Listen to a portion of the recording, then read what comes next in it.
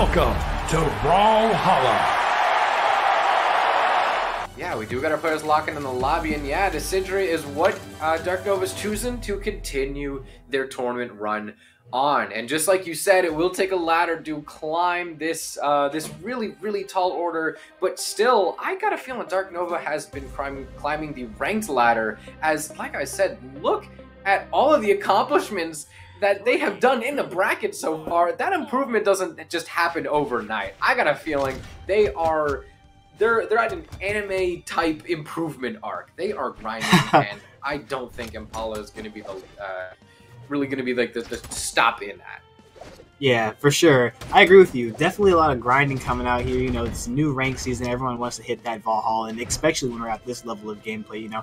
These players are, it's smaller than the top 1% of players. That's how good they are, and definitely we've been seeing grinding coming out from both of these players. But as we see, our legends are locked in. We got that Sidra, like we saw on the screen, from Darknova, and we also got that Kaya from Impala, tried and true, as I always say. So we're seeing Impala kind of play, you know, pretty good stage control here, using that spear to fiend Darknova off. Gonna hit a little side light there, but not gonna be able to extend. And I just want to see how Impala is able to use Kaya again, because you know, these two weapons, spear and bow, have been changed a lot. So I'm really excited to see how Impala is going to adapt to these changes. And Darknova's gonna hit a GC D-Sig to put him up 1 to 2 stocks, 3 to 2 stocks. My bad. Gotten the feeling that maybe these two players haven't really fought against each other too much, because you can see that a lot of times that they would just throw something out. Sometimes it wouldn't work, but sometimes it would work, like that D-Sig coming through clutch for Impala. We usually don't see the bow D-Sig hit that much, so, or at least for Impala, we usually see Impala going for a lot more signature, or actually less so of the bow D-Sig, more so the side sig and end sig for bow, and kind of the side sig and D-Sig for spear. But we see Impala kind of getting a bit out of his comfort zone to really try and chase down Darknova, and a lot of it seems to be working, but still doesn't quite completely have the read. So, oh my god, I was not expecting that. Okay, all right. Usually you see recoveries KO off at the top after like a big string, but that was after a chase. That was not directly after a nair or anything. That was just jumping up to the sky and then recovering. Yeah, that was definitely a crazy chase up into the air that Impala just pulled off there. I'm noticing a lot that he's tending to go for like a nair after sidelight, which is a really good option that covers a lot of things. And Impala is just controlling this game. Another sider is going to send Darknova way off the stage, and that's a pretty convincing win coming out from Impala's Kaya. That's going to put Impala up 1 in the set. There were still some really good moments from Darknova, but however, most of them were actually in the first half of the game. We saw a lot more engagements going, a lot more engagements going over into the favor of the Sidra, and yeah, no, that chase, that was wild. I don't know if that was a read or if that was just, you're moving this direction, so I'll move in this direction too. I don't know if that was reaction-based or read-based or whatever, but that was kind of wild. But still, up and away. Darknova having the better half of really the first half of the game, although still having some shining moments, it might be kind of worrying to look, because then that probably means that Impala just adapted and kind of shape-shifted a little bit more as the game went on, and Darknova couldn't quite keep up with the changes that Impala was throwing at him. But Darknova's throwing a pretty big change of his own. We got a map change, switching from Brawl Haven over onto Apocalypse. This could be what he needs. He is Impala, the soft platform that might be pretty good for Spear, especially considering both of Kaya's neutral signatures are going to be pretty good if they catch on that platform. But still, I mean, they're probably doing some calculating, and I'm curious to see how this map change will pay off for them. Yeah, just like you said, Graffiti, very curious to see how Darknova is going to utilize this map change to their advantage. I'm also very excited to see, you know, a little bit more of that sword that Darknova has right now. Let's see how Darknova is able to use the sword to kind of, you know, counter the spear it seems like Impala has been playing, because it looks like last game Impala was, you know, adjusting to Darknova's cannon pretty well, and just like you said, Graffiti, I don't think these players have played each other a lot unless they like have some crazy rank score of like 100 to 100, you know how some players do. But yeah, it's definitely always very interesting to see how players just get better, and then you have to adapt to different players, so you're not just going against the same person every time and like, oh, they do this, they do that. But Impala is going to take that first stock and take the lead of this game too. Darknova is slowing down the game, though. What's the one thing that I said yesterday? What's the one thing that I always say? When the game is slowing down, it is usually in the favor of the person who's a little bit behind, because that means they're able to give themselves a little bit more breathing room. But Impala is just throwing himself into Darknova's personal space. They are able to get that D-Light Nair. Tried and true, trusted for cannon KO options. Definitely a decent way to stop Impala's momentum, but you can still see Impala, I mean, no stop in the movement. It does not look like that KO slowed down the momentum much more. They were waiting to get back on the stage after that Nair connected. We do have Impala picking up bow, but it seems that some of the damage has already been done. Darknova's bringing the game back to even. And although they do kind of have to keep the game slow, while Impala does want to keep the game fast, so there definitely is a very clear strategy for both of them. And when all cards are on the table, it's kind of hard to bring out any new surprises, but still, both of their work, for both of them, their work is cut out. What they need to do to bring the set just a little bit further through. Like I said, all cards are on the table.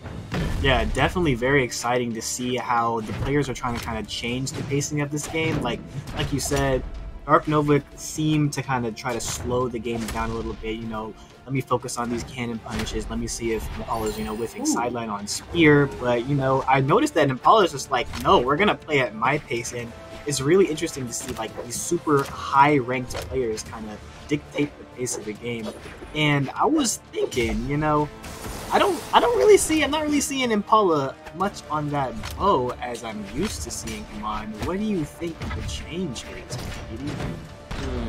I think this map kind of does favor Spear a little bit more, and also to try and get a little bit more range, because Darknova is not really choosing to spend much more time on the sword. Definitely really proving the kind of primary, secondary thing that Sydra's got going on. So I think Impala is catching on, okay, I'm fighting a weapon that has longer range, and I also might be on a map that benefits Spear a little bit better. So I think the Spear is to try and get what little better priority you can, but still, we got stocks coming down to red. Sudden Death Dare, not quite going to be it. Impala's not able to get the reversal. Recovery sends high, but not enough. Nair still not going to be enough. It's going to take quite a few more hits to knock Nova out unless we find a signature. Impala's trying to throw out quite a few signatures, like I said, just like a throw this out, will this work, will this work? Bow Dare will be it, though. Giving us a flashback as to how he became the current reigning world championship. No wonder that last stock looked a little similar. Yeah, that game was a super close, a lot closer than game one. And I really like to see how Darknova for a second had like that last stock a little bit, had that entire game controlled, just controlling Impala, controlling the pace of the game, and controlling where, the stage. And now we're seeing Impala just explosively just take that lead back and go up 2 in the set. We're going to go right back to Apocalypse and see if Darknova can prevent this 3-0 that Impala is staring down the barrel of right now. Just yet another reminder, this is still the same guy who took the Game 5 away from Knees and 2-0'd Fakey. So I know that we're thinking like, oh, World Champ versus PR40, and, like, no matter what they try to do, Impala always comes out on top. Like, no, there's still such a real chance. It just, I think Darknova needs to pick up the pieces a little bit faster, because it's all out. Like I said, all the cards are on the table. I think he just needs to kind of pick them back up quicker. They're definitely in the process of that. They might have to wait till their second stock to try and finish that. But I feel like it's almost there. Something is just about to click, but it needs to click now if they need this reverse 3-0, which they kind of do if they want to stay alive in the bracket. They still have lowest bracket. They still have that safety net, but that's not a good place to be. You want to stay in winner's bracket, just how the way the tournament works. We could be having Impala fall down to second stock soon enough. Darknova definitely start to pick up a few more pieces than last game, and last game was already not looking too bad, bringing him down to sudden death red last stock. But still, this bow from Impala, this is making this game very difficult for Darknova. We could be seeing stocks 3-1. Wow, Impala is just a like, this is the real, like, when you've mastered a legend. Impala is a master of Kaya, like level 100. But yeah, I remember way back when, years ago, when I used to play a lot ranked, I used to be a point guy myself. Impala still had a level 100 Kaya, and he's just so consistent on this legend, and we're seeing that consistency. He just knows what to do in every single situation. We're seeing the absolute control, absolute low usage, but Darknova is actually gonna, get back up on their feet and knock Impala out. It's so hard not to call Impala Kaya because of how much he plays Kaya. It's just so hard to be like, oh yeah, that's Kaya. It's like Java Bodvar. It's like exactly Lin Fei. It's so hard, but Impala plays. It's like Introvert Taher and I'm even forgetting the legend's name, Vector. Vector, right? Yeah, exactly. Yeah, definitely a Kaya master. Darknova also pretty tried and true cannon master with a little bit of this movement he's got going on here. But Darknova's gonna have to make a super crazy plays to come back. And it just seems like Impala's controlling the stage right now, really looking for that knockout, maybe a Sair, maybe a recovery, maybe a down stick, loses the spear, but is still fighting back against Darknova. It's only a matter of time. D-Light Nair is not going to kill Impala. Side air, weapon throw, follow-up, not going to connect. Oh my god. Oh, down air is going to. There it is. Wow. That's a 3-0. Yeah. But asterisk, as Foda likes to say, that was very well played by both parties. Darknova definitely showing out with that cannon, and Impala definitely just being PR1 and doing Impala stuff. Like, shout out to that movement, but shout out to both players for putting their hearts into this game. Yeah, Darknova was really good at building up damage. There's been some times where we had some leads that looked very hard to overcome.